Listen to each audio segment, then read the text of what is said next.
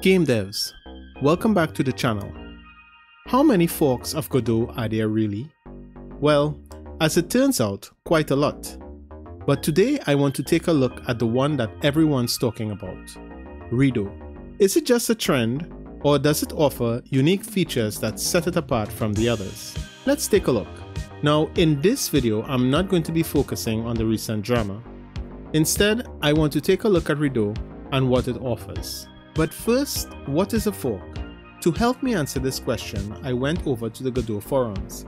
And I think that Tiberversus broke it down pretty well when he said that a fork is basically a modified version of someone else's open source work. And Mr. Bigley added that we should keep in mind that any fork of Godot will include the fundamental problems that Godot suffers from. He also went on to say that any fork will also require massive rewriting to resolve these problems. Now, I think that I agree with this take, but that's just my opinion.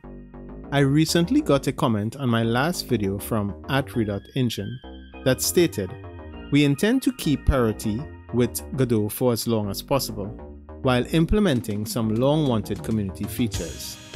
I won't go into the further remarks of this comment as it's not the focus of this video, so let's move on. It only takes a quick Google search and you can get to the Redot GitHub page.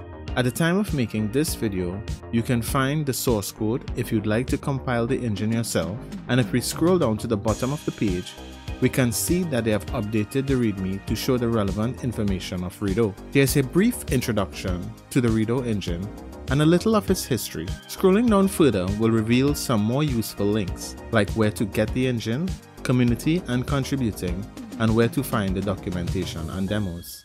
Let's take a look at the Redot website by clicking on the link to the Redot engine. Everything seems to be progressing nicely. In my opinion, the Redot site assumes its own identity. It has a growing community as well. It was all very interesting. You can check it out if you have some time. There's a wealth of useful information here. I will leave a link to it in the description. I won't get into all the details of the site now, but what I want to do is download Redot and take a look. Click on the download button and scroll down to assets. Since I am on Windows, I will use the Windows 64 zip. Once you've downloaded it, simply unzip it, and if you're familiar with Godot, the rest will be the same. Click on the Redot icon without the console to open Redot. Now everything looks similar to Godot, just in a different color scheme. In the settings, we can change the language, the interface theme, display scale, network, mode, and directory naming convention. If we click on the Redot engine, we get access to a lot of information regarding the engine itself. Let's create a new project and see how it works.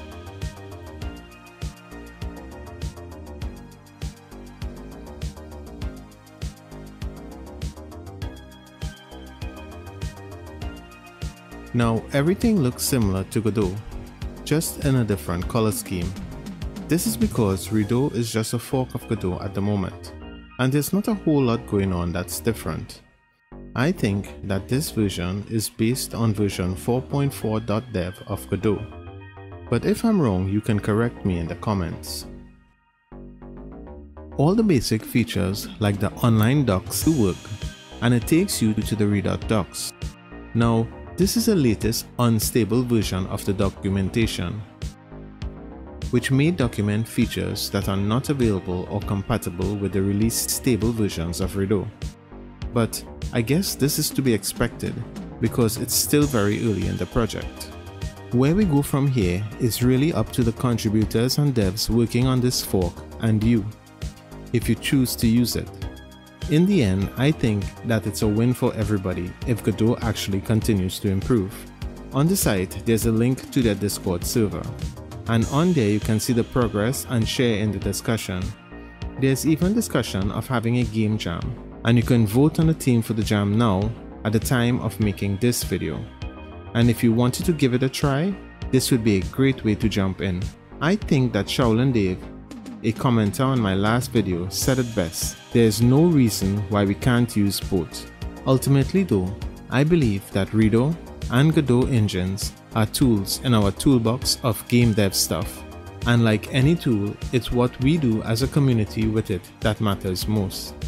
If we can keep focus on creating great games, I think that we'll all come out ahead. Thanks for tuning in. If you enjoyed this video or have thoughts, drop them in the comments below. And as always, don't forget to like and subscribe for more content. Keep creating and not distracting, and I'll see you in the next one.